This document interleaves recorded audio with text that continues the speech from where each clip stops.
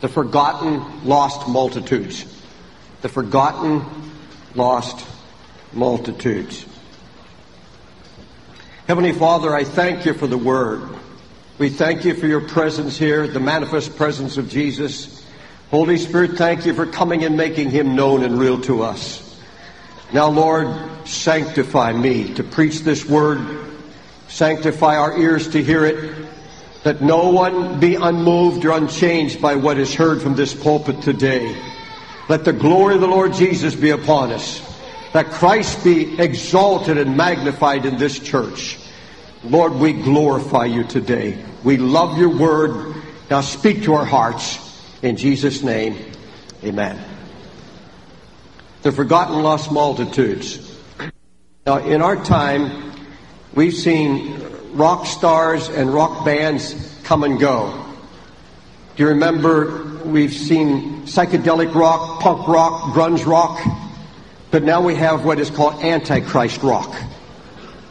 A new group has just come on the scene called Marilyn Manson. They played last night in New Jersey in the arena. Marilyn Manson is named after Marilyn Monroe and the Killer Manson. They feature Antichrist rock. Their latest record is called Antichrist Superstar. They tear Bibles apart during their act. They are blatant devil worshippers. They have announced it so. And thousands and thousands of young people now are flocking to hear Marilyn Manson. Antichrist rock is the name of it. Antichrist rock. Their lyrics are blasphemous. Their lyrics feature mostly all blasphemous singing and remarks against Christ and God himself. Now, I know that these groups come and go. The Beatles came and go. Remember the Beatles said they're going to outlast Jesus? Some of you don't even know who the Beatles are, do you? Some of the kids think they're animals. Do you see how soon it's forgotten? And Marilyn Manson will be forgotten, and somebody listen to this tape 5-10 years, some kids say, Marilyn who? It'll all be over. But folks, something has happened, and I want to talk to you about it. Last night, in fact, Friday night rather, they were performing in Washington, D.C., and one of their road group tried to scale a wall and fell to his death. They went right on with their concert. And I bring this to your attention because the blasphemous lyrics of Marilyn Manson has become the language now of our young people. Mostly preteens have the language now of Antichrist. I don't know if you know about it or not. I don't know if you've heard or overheard these kids talking on the streets. I listened to a group of preteens. They were 13, 14, maybe 15 years of age, and preteeners. And they were in a group, and they raised their voices, and they were using four-letter words, blankety-blank God, blankety-blank Christ. And I listened, I looked at their faces, and I saw the anger, I saw the rebellion, and I saw the hatred, anti-Christ. Not enough to be anti-establishment now. Not enough to be satisfied with drugs or pot or parties. Not satisfied to rebel against the government or poverty. Now it's God and his Christ. An antichrist spirit gripping our young people, our teenagers all over America. It was absolutely blazing antichrist language that I heard.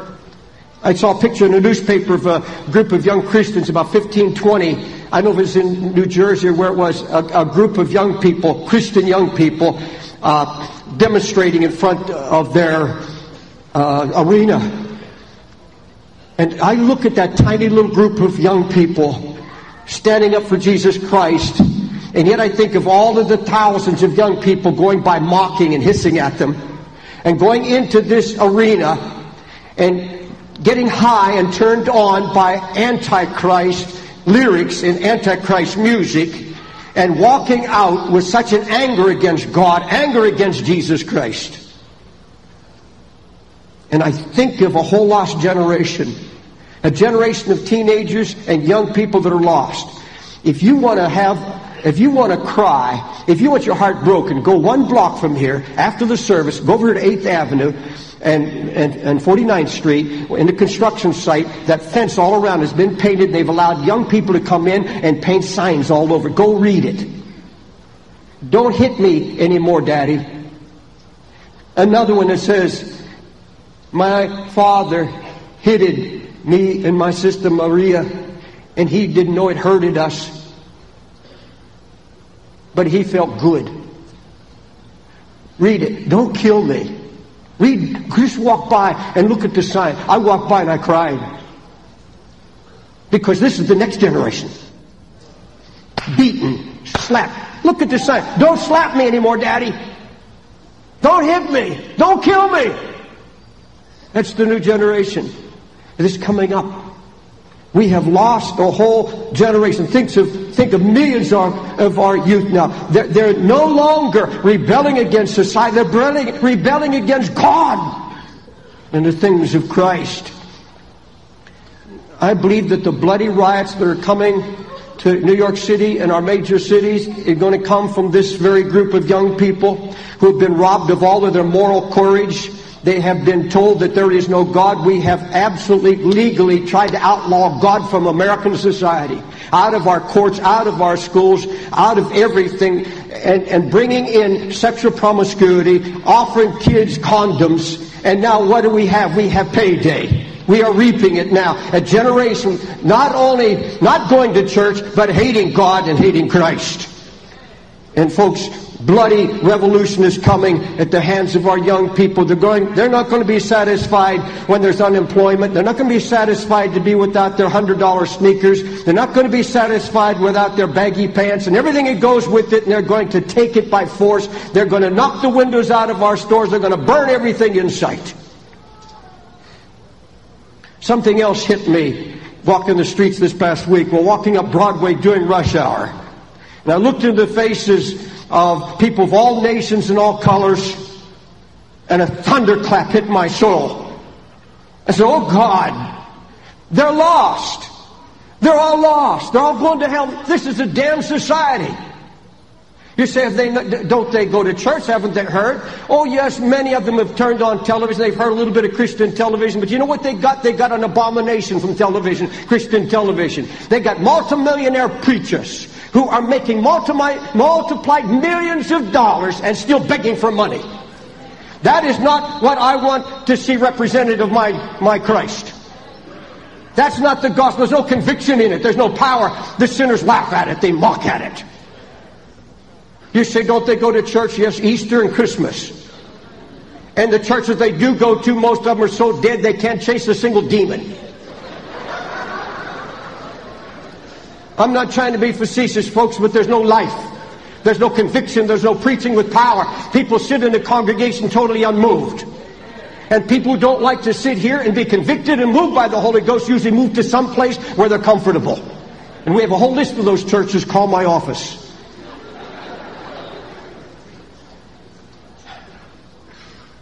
But every block I walked this past week, it hit me again and again. Lord, they're lost. They're lost. They're going to hell. They're going to spend eternity without you.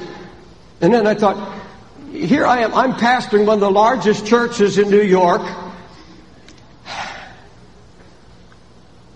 And we're winning souls. People are saved here at all times. I delight in seeing all the people coming to the Lord. But this week on the streets, I had to acknowledge before the Lord, God, I don't weep like I used to weep when I first came to New York City. I don't weep for the lost. I don't have your burden anymore like I once had. I thank you for what you're doing in the safety of the four walls of Times Square Church. But in my heart, I know I don't have the burden I had when I first came here. I came out of a little country town in Phillipsburg, Pennsylvania, a town of about 1,500 people. And I had a little green Chevrolet. And I drove to New York City week after week before I moved here full time. And I remember what it was like to go into the woods and weep for days and hours before I came to this city, brokenhearted before God. I knew what it was like to weep all the way to New York City over the steering wheel of that car. And I knew what it was to pull off the car and the side because I couldn't take it anymore, go into the woods and fall on my face and weep for the city. I know what it was like when we moved to Staten Island and get on the ferry boat every day to go to Brooklyn to our center and cry and wipe tears. People thought I was crazy.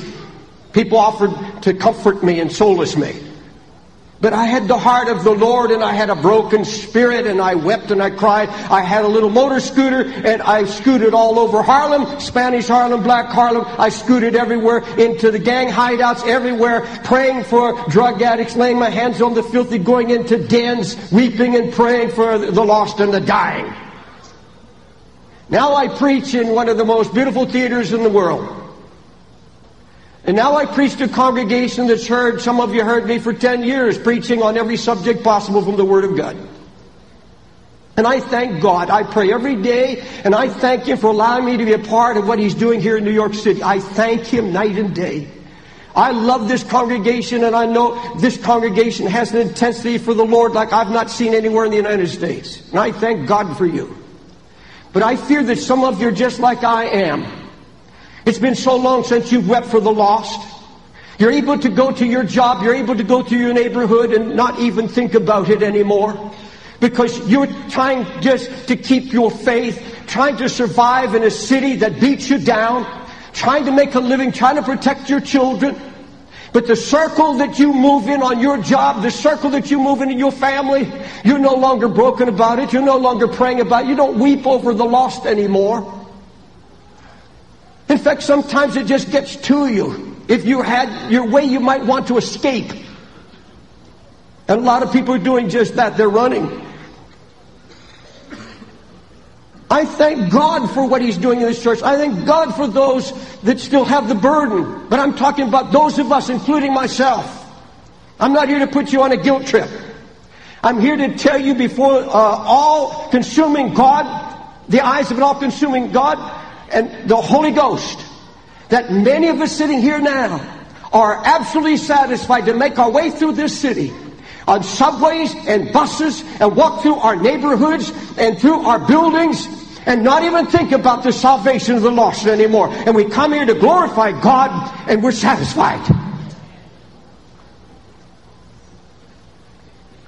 Jesus told us that His mission on earth was to save the lost. Luke 19:10, for the Son of Man has come to seek and to save that which was lost. The Lord is saying, this is why I came. This is why I was incarnated in human flesh. I came to reach and to save the lost. Then He said, that too is your mission. The mission of everyone called by His name. Go you into all the world and preach the gospel to every creature. Now think of it. Our Lord's speaking to a small band of believers, perhaps the same 120 that went to the upper room. And what an impossible task He lays before them. Go into all the world, preach the gospel to every creature. Now stop and listen to that a moment. He's saying, go to Rome, where these proud, egotistical Caesars sat on a throne saying there could be no king before me, saying I'm king of the whole world because Rome ruled the world.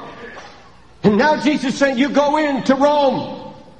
And you tell Caesar, you tell the household of Caesar, you tell the Romans, there's only one king, Jesus. You go to Athens, where paganism rules supreme. You preach that Christ is the only way, that there are no idols, there's no other God. You preach God, you preach Christ as King and Lord, even in pagan Athens. You go where philosophies and ancient religions and false gods and superstitions rule, and you preach cross of Jesus Christ and the resurrection of Jesus. You demand of them that they surrender all and follow Him. You go to nations where there are languages you don't understand, nations you've not heard of. You learn their languages and you hold up Christ and preach resurrection. You lay hands on the sick, you heal them. You cast out infirmities in the name of Jesus. You go to the very seat of Satan and you preach the power and victory of a risen Savior. Now think of it. He's talking to ordinary, insignificant, untrained men and women. And when you stop to think of it, when Jesus left, He put the burden of His whole church, the future of church, on their shoulders. If the world is to be saved, it's going to be because they lay hold of what He said, and something's going to happen. Can you imagine the conversation when Jesus is gone, ascended finally into the heavens? Can you imagine the conversation if they made their way back to Jerusalem? Did I hear him right? Into all the world? Us? We're penniless. We're the offscouring of the earth. We can't even get to Jericho. We have no money. We have no education. Learn languages. Go to all the world. You mean to the eastern nations that we've heard of, and only the traders tell us the stories of these heathen tribes? They're speaking then of India and China. You mean we're going to go to the Turks? Those wild mobs that come down over Europe, and we're to go there. We don't even understand their language. We're to go to Rome. The Romans are beating us and killing us here. What are they going to do when we get... They're doing that to us in Jerusalem. What are they going to do to us when we get to Rome? You think of the absolute impossibilities of a little handful of people, of followers of him, who are uneducated and insignificant. And he says, you start a revolution. You take the world from me. Amazing. This little band of believers had to be aghast. How could he ask such an impossible thing? How can ordinary, insignificant people like us start a revolution? How do we take Christ to a people who killed him? He's despised, rejected. He's the song of drunkards. And you want to go out and tell him he's King and Lord now, while they sing of him in their bars. And today our challenge is just as overwhelming, especially here in New York City. The overwhelming challenge to the Church of Jesus Christ in this place. The Bible tells us that every succeeding generation grows worse and works wax exceedingly more sinful. You think of Rome, you think of Athens, and you think of Nineveh, you think of all of the cities in history.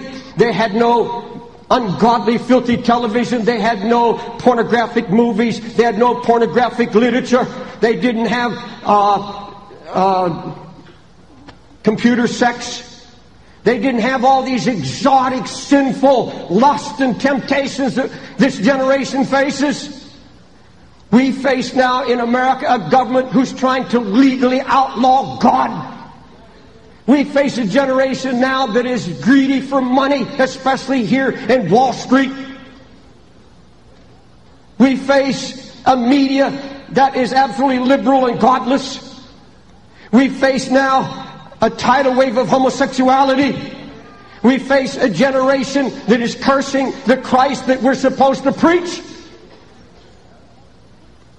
Now, folks, Times Square Church has been overflowing with people, but we're still a small band compared to the 17 million people that live in this great metroplex.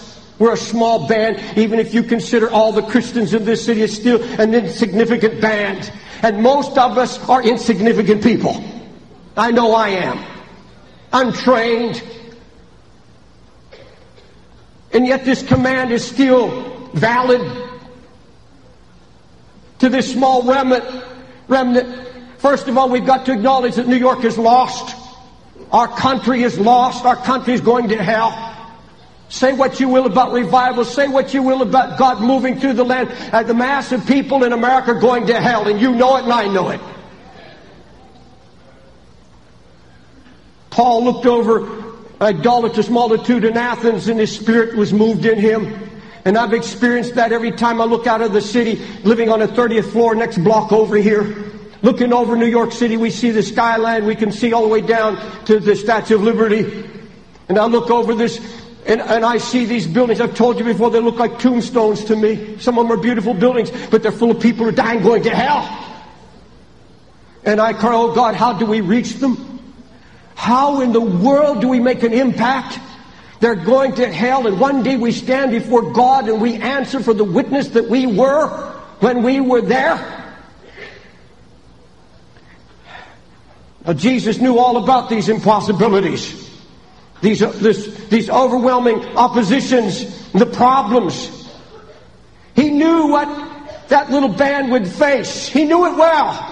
And he knew, looking down through history, what you and I would face here in New York City, all over America and around the world. He knew what would happen to this society. He knew evil men would wax worse and worse. He knew that there would be a moral landslide. He knew all of this. He knew that the devil would be mad and he would spit out of hell a river against the body of Christ.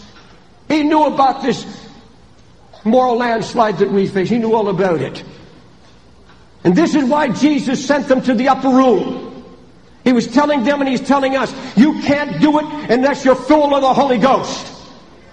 You are absolutely helpless until you're clothed with the Holy Spirit. And behold, I send the promise of my Father upon you. But tarry ye in the city of Jerusalem until you be endued, means clothed with. You go to Jerusalem, you stay there, don't move. Don't evangelize, don't strategize, don't plan, do nothing. Because if you go out the way you are, you're going to fall on your face and this thing will die in just a short time.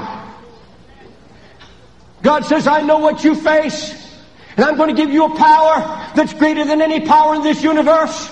You'll be able to stand against every king, every prince. You'll be able to stand against governments. You'll be able to stand against demon powers. And the power that's in you is going to be greater than any power in the world. Go and wait for it.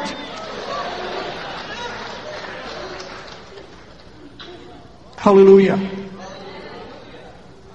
Jesus would have never sent them forth unless he knew that the power he was going to bestow upon them would be more than sufficient to meet every need, every opposition. And when the Holy Ghost came upon these men, now remember, these are the same men who, when they came to get Jesus, ran from a little motley crowd of would-be priests and followers of the priesthood. These men, I don't even believe had swords. They had sticks. And these men ran in fear. These are the same men that went fishing because they were afraid to take a stand. And now here they are, this timid, uneducated, untrained, insignificant little group of 120 people. The Holy Ghost comes, falls upon them, clothes them, baptizes them. And suddenly they're fearless, suddenly they're bold, and suddenly 5,000 people are being saved. And suddenly the whole multitudes are afraid of them. There's a fear of God upon the crowd. Suddenly they're in the temple, and the words that they preached that fell to the ground are now like piercing swords, and people are convicted. And the Holy Ghost is now working and moving and opening hearts. And the gospel is being preached with power and authority. Why? Because they had the Holy Ghost upon them, in them.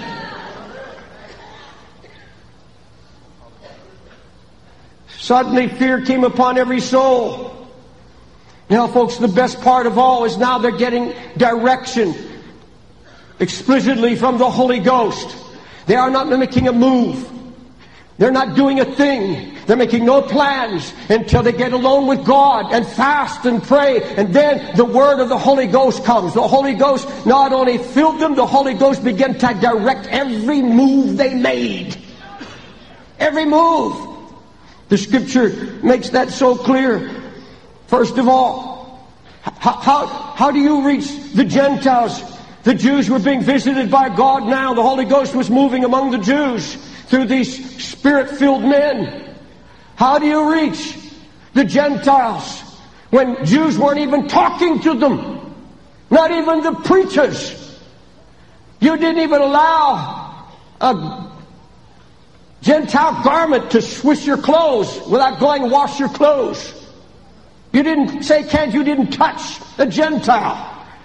And Jesus said to every nation, to every person, every creature. And how's that going to happen? How are the prejudices, the walls going to come down? Folks, the Holy Ghost took over. The Holy Ghost visits Peter on the on the rooftop, and he says, don't you dare call unclean what I've sanctified and what I've cleansed. You go. There's going to be some men knocking the door and they're Gentile. You go with them and you preach Jesus. The Holy Ghost solved it overnight. The Holy Ghost opened up the Gentile world by speaking. He said it 3 times, so he made no mistake about it. 3 times the Holy Ghost spoke to him. It was direction from the Holy Ghost. Now God's opening my eyes to something. I've been in this city now. This church is 10 years old now. And I have a burden in my soul like I haven't had in a long time. And I'll tell you, there's no strategy. You get together I see this among ministers. They get together and groups, they say, he says, go into all the world and preach the gospel. And I've heard evangelists and preachers and pastors get up and say, all you need is the mission. It's there. The command is go, go, go, go. Get out. Go to a nation. Go to Africa. Go to China. Folks, if you don't go to the upper room first, you better not go. Until you're full of the Holy Ghost, you better not go. You have no direction. You have nothing. You have nothing to offer. And we have preachers getting together and they're strategizing. We've got thousands of young preachers sitting at their computers, networking with everybody, figuring out how to evangelize the world. Cutest thing I've ever seen. And you know what you get when you strategize without the Holy Ghost? When you try to go out and win the lost without the power of the Holy Ghost, you know what you get? You get balloons for Jesus. You get Jesus parades with little caps, Jesus saves. And you know what the crowd's saying? Yeah, Jesus saves, green stamps. They mock it. They laugh at it. You get the Jesus buttons. You get the big smiley face. You get these little carnations. You get all of these cute, sweet little things trying to win the world, and the devil laughs at it. Because there's no Holy Ghost, there's no fire, there's no conviction. But now listen to what the disciples did. As they ministered to the Lord and fasted, the Holy Ghost said, Acts 13:2. You know what the Holy Ghost said? Send Barnabas and Paul to the places that I will lead them. So they, being sent forth by the Holy Ghost, departed.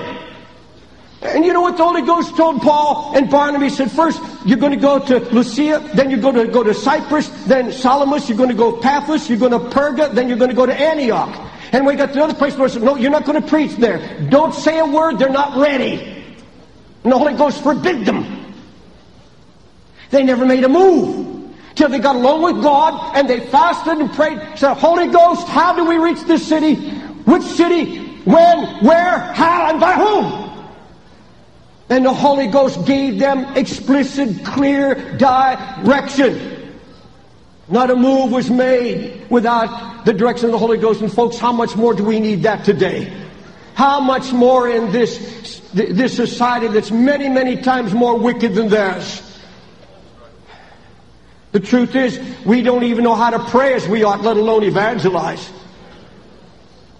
Didn't he say we don't know how to pray? The Holy Ghost has to come down and teach us. By the way, folks, all of these how-to books on how the secrets of prayer, how to prevail, and all of these plans and all these concepts and ideas on how to pray. Don't spend a dime for those books. They're not going to do you a bit of good. Unless it's going to tell you that you have to get down, allow the Holy Ghost to pray in you and through you, and that you're going to wait on the Holy Ghost and you're not going to make a move, you're not going to say a word. You get up in the morning and you get alone with God and you say, Holy Ghost, come upon me, lead me in my circle to whom you will, and give me the right words, prepare the ground, and send me forth under your anointing. Now, I know a lot of Christians are just satisfied to have prayer meeting and just pray and pray and pray, but they don't expect to ever be called on God to go out and win the lost. That's not enough. I don't care if we become the prayingest church in America. If we don't pray with this view in mind, Lord, empower us. Why are you empowering us? A lot of people want power only over their sins. We are so focused on our own problems now, and the more we focus on our own problems and forget the world out there, the more we're just going to be all wrapped up. We're going to have meetings where we just share our burdens and our problems, and we try to encourage one another while the whole world is going to hell. God says, no, that's not enough. And by the way, God said, if you go out there and get interest in other people's problems, yours will pale in insignificance compared to what you're going to see and hear from others.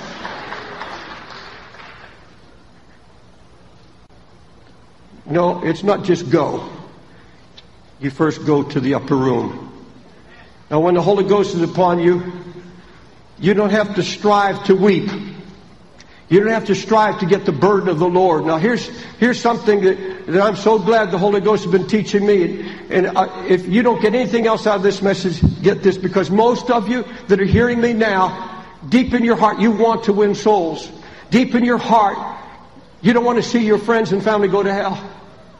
And some of you may be praying for them right now. And some of you sitting here now, you have got somebody in mind that you really desperately want to see saved. And maybe you have to make a confession that I've made here this morning publicly, that I don't have that weeping, broken spirit. And I don't have sometimes the direction that I want to have and how to evangelize and how to go out. It'd be so easy because I've got an inventive mind, and you talk about plans. When I first came to New York City, I had more plans than you can imagine. I've told about them, how I tried to evangelize America. Oral Roberts had that great big Land Cruiser. General Motors built it for about $500,000. Its side opened up like a clam. It had stage, it had loudspeakers. It looked like a vehicle from Mars. And I saw a picture of that, and he had it down Mexico. I said, that's it. That'll win more souls. I got to get that up here. I called Oral Roberts. He gave it to me. Brought it up here. It got 1 mile per gallon of gas. Tank of about 300 gallons. And I got that, and I thought, I'm going to do this right. I'm going to put it right in front of the church down in Brooklyn where they had a great revival 100 years ago. And I pulled it in front of that church, and I opened up that. I had a choir and everything, and boy, the crowd came and went. All I did was run around looking at that thing. I mean, just every direction. They weren't hearing anybody preach or sing. Truth. When I was finished, 2 people left. I shut it up. I went home and said, Lord, that's not working. Well, I finally sold it to a man up in Yonkers who charged 50 cents to go through the thing. Tourist attraction. That's true. So I thought, well, I'll tell you what, I need street pulpits with telescopic flagpoles and a speaker in the middle and altar rails. And I announced a big rally at Glad Tidings Tabernacle on 33rd Street, and I was going to unveil this, and I'm going to put 50 to 100 of these out on the streets. The only problem is it got too heavy to carry.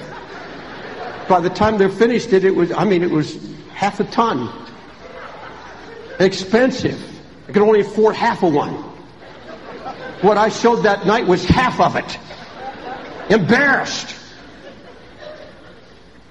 I'm the one who invented the flip-top box. In fact, the cigarette company finally got it. It's a collapsible flip-top box that we invented. And it looked like a pack of cigarettes. And I had 5 little booklets in there, Chicken, all these famous tracks that I'd written. And I had 8 of them in a pack. And you opened it up and you set it on your desk at school. And you pass out these, look like packs of cigarettes. And they open this up. What a disaster. I wound up $25,000 in debt. And one day I went to prayer, laid down and said, oh God, I have a burden for New York City. I got to do, what am I going to do? You know what the Holy Spirit said, David? Stop your foolishness. Stop your planning. You haven't even talked to me about this yet. Now, you get a hold of the Holy Ghost now. And you know what came out of that? Get a little flag, because you have to have a flag over your head, and just go out with a little hand microphone and preach Jesus. Most inexpensive thing I ever heard of. So we started doing that, and souls got saved left and right, and the crowds came. Nicky Cruz, all of these people came through all of that.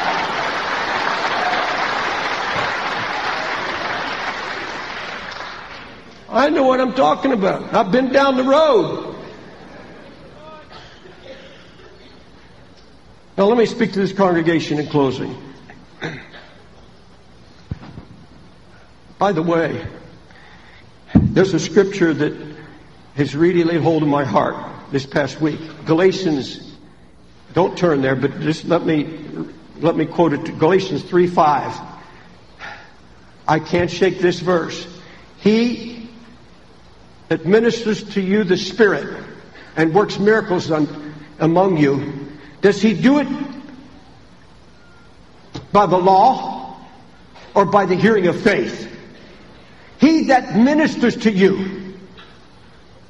Now, the word there, ministers, is measure. God who measures you, the amount of the Holy Ghost, the measurement of the Holy Ghost, and does miracles among you. How does He do it? Now look at me, folks. You know that it's going to take the Holy Ghost, and I know it's going to take the Holy Ghost. It's going to take His guidance. It's going to take people fasting and praying and asking God how to reach your circle. You're only responsible for your circle. God's not going to put the burden of somebody in China on you when you're not even touching your circle. Your circle includes your family, those you work with, those that you know. You begin there.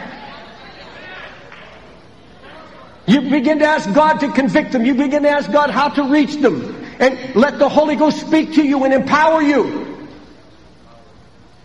And until you're willing to get busy in your circle, you don't have anything else to think about.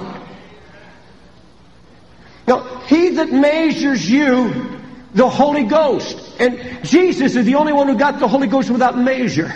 He got the fullness of the Holy Ghost came upon Him. You and I have measurements of the Holy Spirit. He measures. God measures Him out. Now, folks, there are measurements. There are some in the Old Testament that were full of the Holy Ghost. It was measured out to them, godly giants. And even today, there's some of you who have a bit of the Holy Spirit. You do not have a fullness of the Holy Spirit.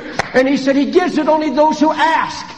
And He gives them to those who ask in faith.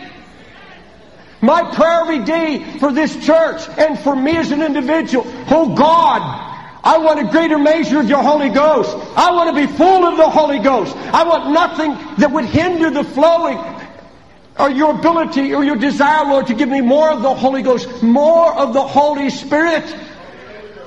You see, you don't have then to strive to weep, because the Holy Ghost is the one who does the weeping. You don't have to strive for the burden, because He comes and abides with the burden. He has the heart and the mind of the Father. And all the burden, all the weeping, all of that comes through the ministry of the Holy Spirit in us, so that there is no condemnation, there's no guilt. It's a matter of seeking the Holy Ghost with all my heart, in faith. And that's where I'm at right now. I am not under condemnation because I don't weep like I used to weep. I am not trying to invent a burden of the Lord. I'm not trying to work it up.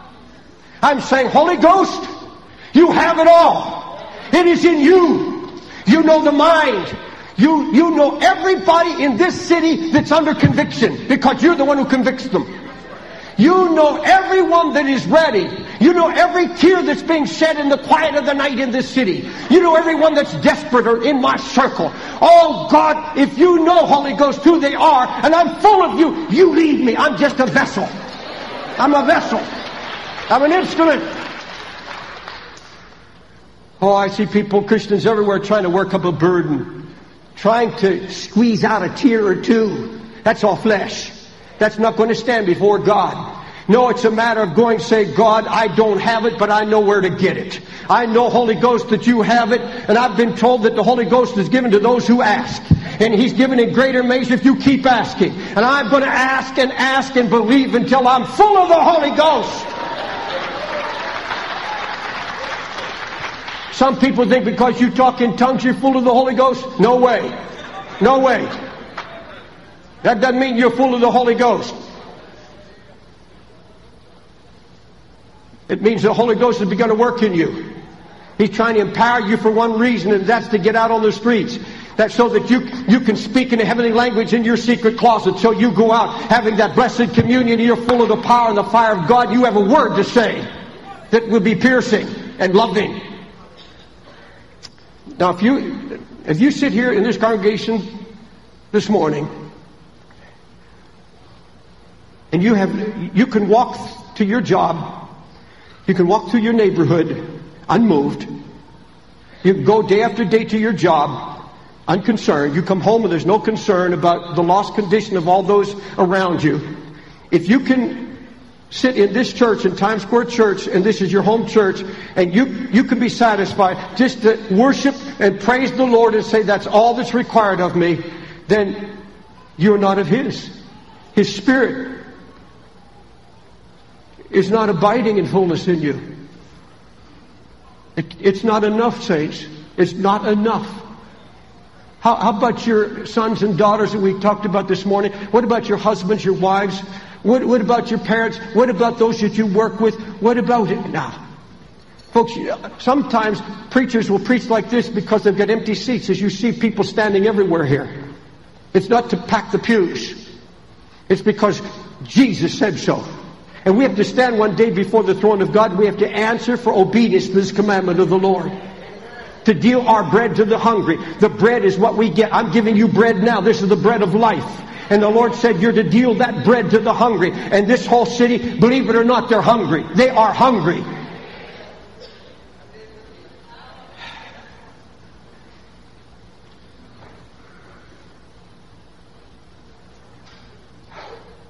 I have to tell you, as a pastor, as one of the pastors of this church,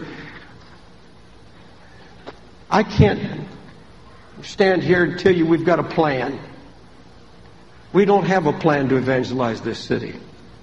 I do know that we need to be out in the streets.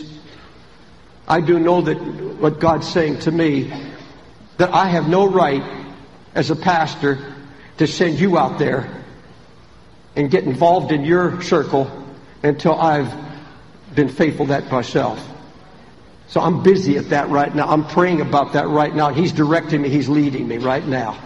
And I believe that if everybody in this congregation will allow the Holy Spirit to make this real, and you got busy in your circle, folks, I can't tell you how many folks would be saved, how this city could be reached by the hundreds of thousands. Believe me, it can be done. The greatest works are not done in big mass crusades. They're done one-on-one, one reaching one, every saint getting the burden of the Lord. I'm going to ask you to take this to prayer. And I'm asking you to plead with the Holy Spirit in faith. And plead with Him, Holy Ghost, I want more of you. I would advise more fasting, where you get alone with God and say, Lord, I don't have the burden, but the Holy Ghost does. Holy Ghost, come and work your burden through me. Pray through me. Doesn't the Bible say He's going to pray through us? Then He can weep through us. If the Holy Ghost groans with utterings that we can't even understand, the groaning of the Spirit, certainly they're tears of the Spirit. And you'll find that I've found it, even though I don't think I've arrived. I'm still far from it, but I do know in the past few weeks there's been a stirring like I've even stronger than when I first came to New York, a flowing. And God wants every one of us to have His burden, not our burden, but His. If you get it yourself, it'll destroy you. It'll give you a nervous breakdown. You'll have no fingernails left. You'll always be under guilt and condemnation. But that's the wonderful thing, the reason He gave us the Holy Ghost. Hallelujah. That if we would just become yielded vessels, totally, that's what, all I hear from God. David, if you will simply yield to the Holy Ghost and fully, completely trust Him, acknowledge Him in all your ways, He will direct your path. He will direct the church. I turned to Brother Carter while the kids were singing, while the children were singing. I said, Pastor Carter, only the Holy Ghost could do that. Only the Holy Ghost could bring children from all languages and all colors and put them up there together in arm in arm singing, love one another. Only the Holy Ghost can do that.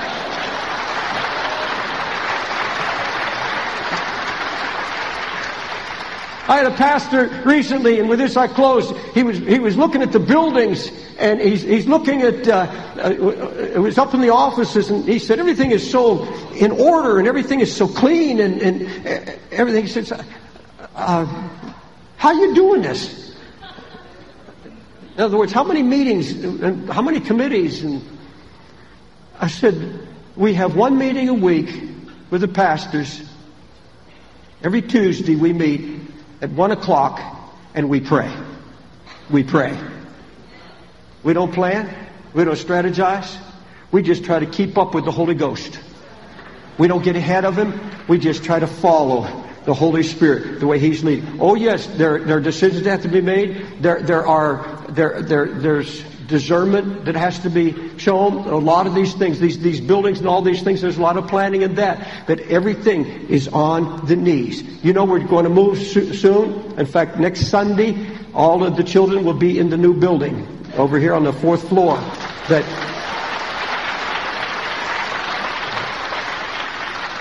And some of you know that we needed an extra set of stairs, and the Holy Ghost had us poke a hole in the wall. We found those secret stairs. Now, folks, that's the Holy Ghost. That's the Holy Spirit. You know the Holy Ghost has been working in your life, don't you? You know that you wouldn't be sitting in Times Square Church this morning loving Jesus like you are, believing Him like you do, unless the Holy Ghost had done something in your heart.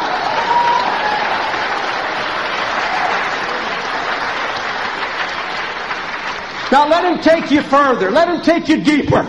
Let Him take you all the way. Hallelujah. I want everything He has for me. I don't know about you. I want everything He has. Will you stand, please?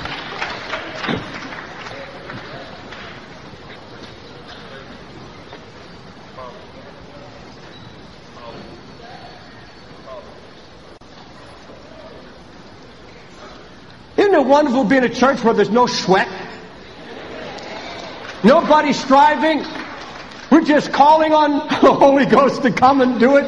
And we are vessels said, Lord, we'll do anything, we'll go anywhere, but just cleanse us, empower us, and lead us, and we will go. Hallelujah. Glory to Jesus. Heavenly Father, I thank you for the peace of God that passes all understanding. He said, Jesus, you said, my yoke is easy, my burden is light. And Lord, if we go out in our human strength, if we go out and try to make these things happen, it's just going to be terror, disappointment, and sweat. And most to no avail. But Holy Ghost, when you come, all things are possible. Lord, minister more of your Spirit to this body, to the pastors, to the staff, and to this congregation. Lord, measure out a greater measure of the Holy Ghost on this church. Pour out more of your Spirit on this city. And oh God, lead us. Make us soul winners. God, I want to be a soul winner as never before. I want to be able to reach everybody in my circle. God, you'll even tell us who our circle encompasses. You'll tell us who's in our circle. And Lord, if we'll just reach our circle, Lord, then you'll enlarge it. You enlarge. You reach the small circle, He'll enlarge the circle. Thank you, Jesus, for your word. Thank you, Holy Spirit, for your truth. Hallelujah. Call from the balcony and the main floor those who have lost the touch of God. You had His touch. I mean, His hand was really on you. You knew how to pray. You knew how to seek God, but something's happened. You've lost His touch. You've lost the hand of God. And a great measure of the Holy Spirit's had to be lifted from your life. You do not sense the moving of God's Spirit. There's a coldness now where there's to be such fire. You've lost that touch. Up in the balcony, just go to the stairs on each side and come down any aisle and meet me here. God's going to do something miraculous in your heart today. If you're backslidden, if you're unsaved, you don't know Christ, you come with these that are walking down these aisles now. And the Lord will do a work in your heart. You say, oh, Brother Dave, I don't want to lose the touch of God. I must have the touch of the Holy Ghost. I need the touch of the Lord. I don't want to get cold and indifferent to my Lord. Most of you love Jesus, but there's something missing. You don't have what you once had. Come as these come, if you will, please. You that are here and in the aisles, listen to me carefully for just a moment, please. You know, the Bible said He's more willing to give than you are to even receive. You came here wanting to receive more of the Holy Spirit. And the Father says, I'm more willing to give Him than you are to receive Him. He said He gives the Holy Spirit to them who ask. But He said, let Him ask in faith, nothing wavering. Otherwise you can't receive anything from God, let alone the Holy Ghost. How many of you want to be absolutely filled and full of the Holy Ghost and clothed with the Holy Spirit? You know that's where your strength, that's where your comfort, that's where your guidance, that's where everything comes from. That's where He's the one who makes Jesus known to you. Listen, hear me please. The Holy Ghost will not sponsor anything. He will not bless anything unless it's focused on Christ. Unless it leads you to Jesus. The Holy Ghost will have nothing to do with it. And if you came here saying, I want to know Jesus, I want to be full of His love, I want to be like Christ, then the Holy Ghost will certainly come to answer that cry. He will make you more like Jesus. He will convict you of every little sin. You know it's possible, if you'll trust the Holy Spirit, for Him to tell you exactly, momentarily, as you're about to do something, that He stops you. He will speak to you and say, don't do it. Turn. There'll be a voice in you, a clear word from the Lord. It will be there. And you'll become sensitive to that. And He wants to lead you every decision you make on the job, in your home, about your marriage, about your relationships. He wants to take full charge of your life. I believe this with everything in me. I practice this. He wants full charge. And that way you don't have to worry about it. You can go about your way praising Jesus and loving Jesus and turn the whole thing over to the Holy Ghost. He'll tell you exactly what to do, when to do it, and how to do it, and by whom. I want you to pray this prayer with me right now. Jesus, I ask you to give me the fullness of the Holy Ghost. Teach me to pray, Holy Ghost. Teach me to witness. Help me in my walk, my direction. Guide me. Comfort me. Empower me.